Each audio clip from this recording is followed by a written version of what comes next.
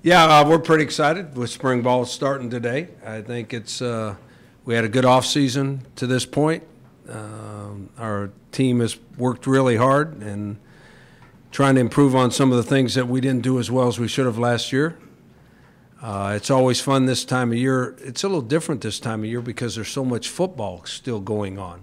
Usually there's no football, and we totally get involved with basketball, and our basketball teams, the most exciting thing is our basketball team's playing so good right now.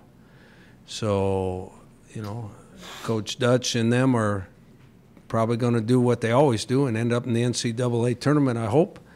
We're sure hoping that way. But we're excited that we're starting spring ball, even though I can watch football on TV every day of the week, it seems like. Can you talk about the challenges of putting the spread formation in? And is the big challenge for the quarterback to learn it or the wide receivers to learn routes? How different is this going to be? There's several reasons. You'll see a lot more spread formations this spring than you have in the past. You'll see the quarterback a lot more in the shotgun than you have in the past. And to be truthful, it's really going to be easier on the quarterback than anything we've done. Because if you look at all of our quarterbacks that we have here now, every one of them came out of a spread system. So they're used to, we have to teach them how to take a snap from center rather than taking the shotgun snap, because they've been doing that since they were 12 years old, or maybe even earlier than that. In Pop Warner, they were taking. The running plays that we're going to put in, the running plays are exactly the same running plays. The blocking schemes are exactly the same blocking schemes. But when you put one more wide receiver out there, one of the defenders usually goes out there to cover them, and that makes the numbers at the line of scrimmage different and probably makes it a little bit easier on the offensive lineman. So in reality, it'll be easier on the quarterbacks than what we've tried to teach them in the past. Why implement it now? Why not a year ago, or why not a year from now? There's no reason to change things as long as you're being successful. The worst thing to do is to try to make problems when there weren't any. Well, we didn't play as well as we wanted to or we should have last year. So when you go into the evaluation of your program, you look at everything in your program and decide what's going to help your players perform better. My decision was, if the quarterbacks are more comfortable in the shotgun, because that's what they've done all their lives, let's put them in the shotgun. And you and I have talked, but we're not changing our philosophy now. We're just lining up in different formations. We're not changing what we're going to do. We're going to run the same running plays, and if we can run it, we're going to run it. And we're going to use play action pass. I just think it makes it easier on the quarterback, especially the quarterback, but it also makes it easier on the offensive lineman when you don't have as many people close to the line of scrimmage. There's less chance of blocking mistakes.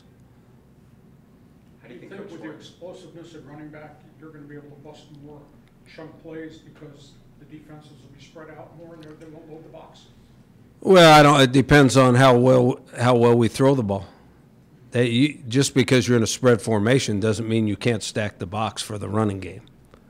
It just puts you in a lot more one-on-one situations, DBs against wide receivers. But you can still put enough guys in there to make it hard to run the ball.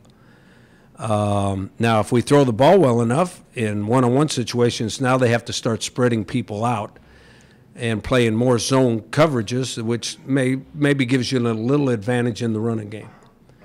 Now, here we go again. Now, I think that probably some of our running backs are disappointed that we're doing this, because one of the reasons they came here is so they could be the tailback in the I formation. But every one of them was in the spread in high school. So they have a lot more experience running the ball from a spread formation in the pistol formation or the offset back formation. They have a lot more experience doing that than they do the I formation, because no high schools run the I formation anymore. Or very few. There's probably a couple that still do, but there's very few of them that do. How do you think Coach Horton will adjust just having to teach the spread? Coach Horton's a very experienced, really good football coach. He can adjust. All it is change of formations. It's not a change of our system. Rocky, you seem to have a pretty good smile on your face as you've looked at your changes here and as you are trying to enable your players to be more successful. Is that what you're expecting? Well, I think that we're trying to give our players a better chance of success. But at the same time, we're trying to make it easier on them so that we can play at a certain physical level that we didn't play at last year. We're trying to get our edge back.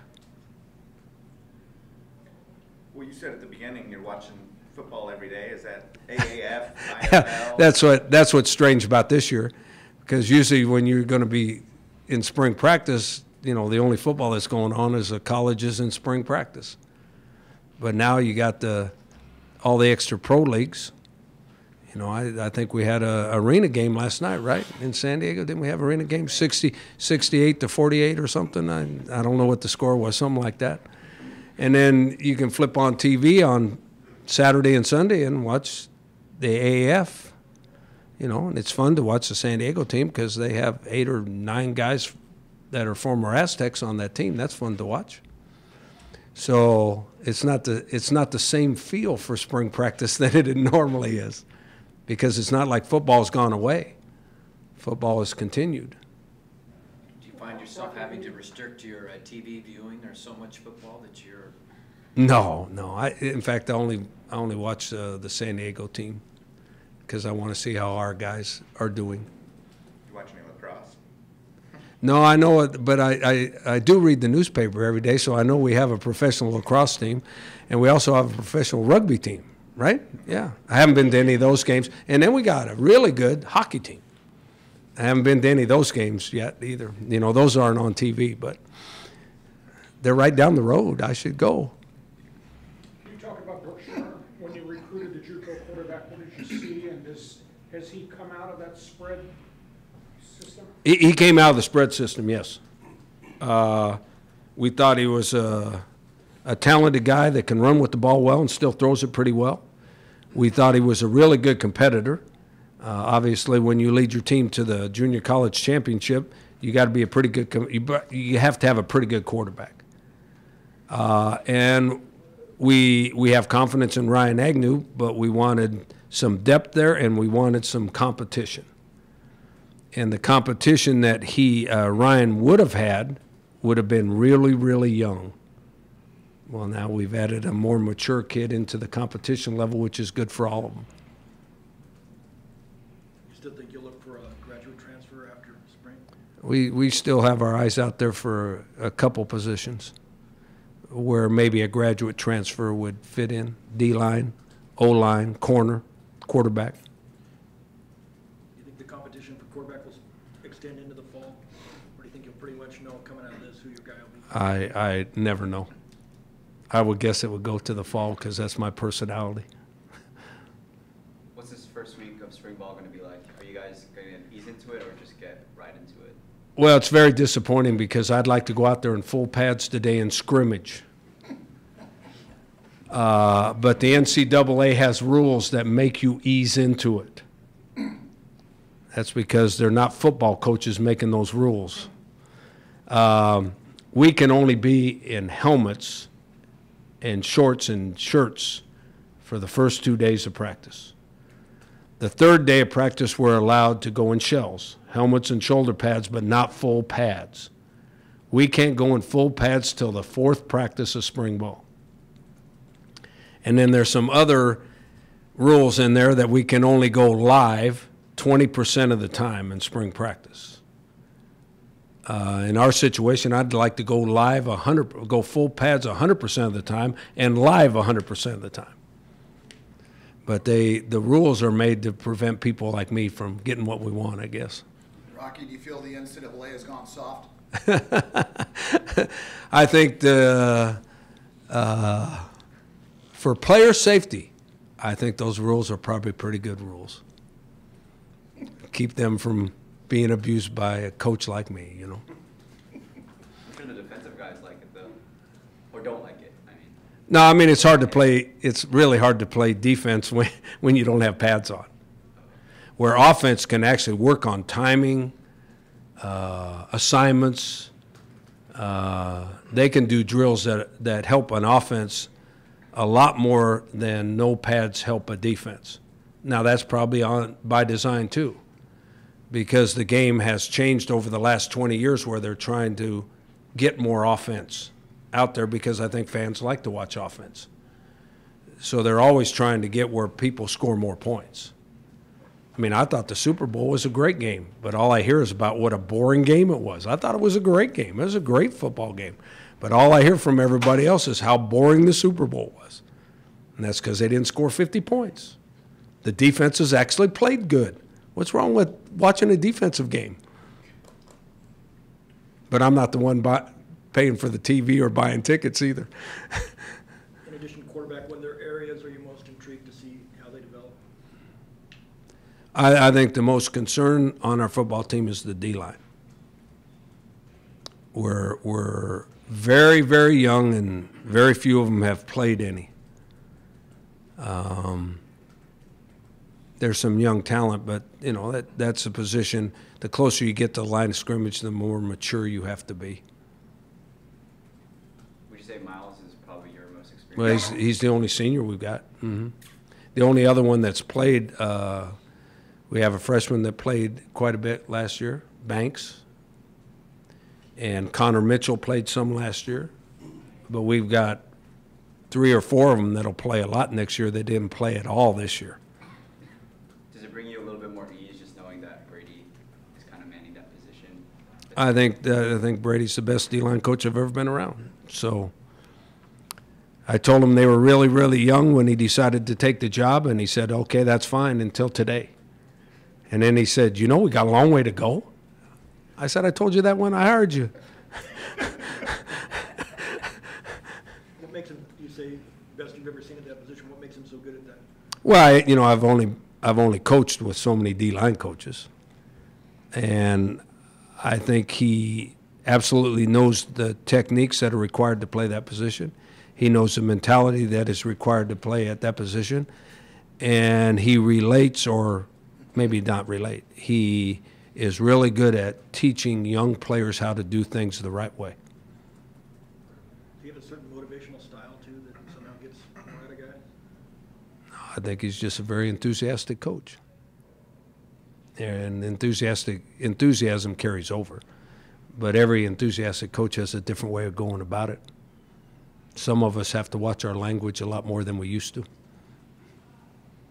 The kid from Oregon, the transfer Capra, is he a left tackle, right tackle? Where do you slot him in? We haven't slotted him yet. He's going to start out at right tackle, but he could play anywhere on the front. I think that we have some veteran offensive linemen. One of them is injured, probably won't go through spring practice, but the rest of them, we're looking for the 5 best, and they could end up at any place: tackle, guard, center. Have you been keeping up with the guys at the combine, the former guys at the combine? I got online and read about their performance at the combine, but I don't know how to relate that. You know, I don't really know what's good and what's not good. I saw where Ryan Pope only bench pressed or something, though. That surprised me. He didn't do any of the other drills, and I don't know if that means he's got an injury or, I mean, I don't know. How'd they do? Ryan had the same amount of bench press as Bryce Love, for context. How many? It was like 18, I think. 18? I believe. He's got a lot longer arms. Yeah, I think Tyler had more than him, I think. I think Tyler. No, I mean, how did our guys do compared to the standard? Do you understand? It's because I don't understand what the standard is. They like Kahale a lot. A lot of boards like Kahale. But I don't know. Do you have a prediction of who might get drafted first? Only the rumors. Same rumors you got. Who would you draft first? I don't know. I'd draft Ryan Pope probably before the rest of them because he's a proven commodity. The other 2 are unproven. Anything else for Coach? When you went back and evaluated the end of the season and the offensive line and the disappointments, would you put your finger on that wasn't right? Was it just the siege of injuries, or was there something? I think we had some injuries. I think we had a disgruntled player that affected the rest of the group. And when he was dismissed from the team, I think that probably caused some uneasiness in the room where they didn't play up to their potential.